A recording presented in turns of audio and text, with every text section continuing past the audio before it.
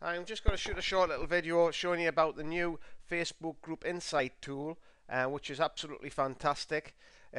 July 2017 when I'm shooting this. It's not on all groups, it's just getting rolled out at the minute. So once you get it in the groups, it's fantastic for actually showing you how active your group, what's happening in your group, and how you can actually improve on your group, and times to actually post in the group. So first of all, I'm just going to talk you through it, and we'll start off. This is what it opened up as. So you click on that, it opens up, and it's preset at 28 days. So if you wanted to change that to 7 or 60 days, you can, but we'll just leave it at the preset one just to show you through it. So basically what we've had here is, in this particular group, is 82 members join, and actually we'll show you the graph of members joining, so that's great. That's, if your group's positively growing members, that's a positive sign, so that's a good thing to have. If it's losing members, then you've got to do something to actually sort that out.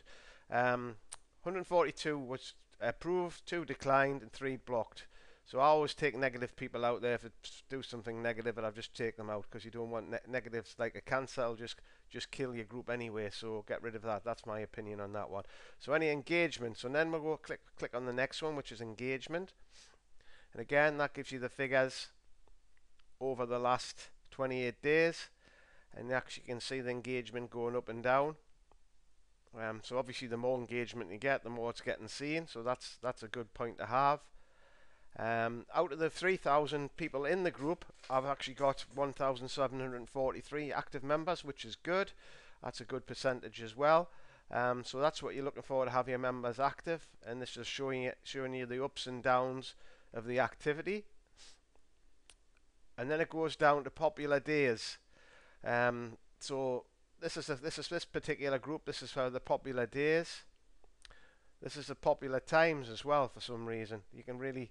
So once you've got the group, you can change that to days, the different times on the days which is popular. So if you've got if you're selling products and you find that there's a particularly good time where everybody's on, that's the time you want to be really active in the group, because it's engaging with as many people as possible.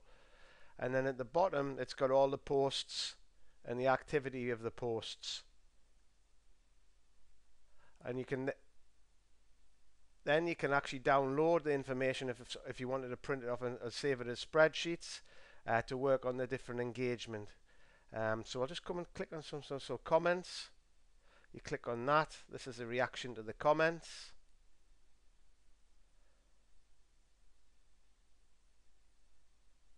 Again, the different days on the comments. You can have a little flick through round and play with that. And then reactions. Different reactions in the group. On the different times again, you can have a look and you can print that out. So it gives you a lot of detail to analyze and make your group much better. So it's much better to have this than we didn't have it, because you can really sort of see what's going on in your group. If you've got a ghost group where nothing's happening, then you've really got to work on sort of sorting out the activity in the group, which is a completely different video.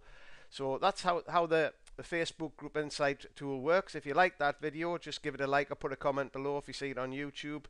Subscribe to my videos, share it with your team. But this is a fantastic way to get the Facebook group's activity up, and make sure you've got a really lively group and not a ghost group. So if you enjoyed that, have a great day, and I'll speak to you soon.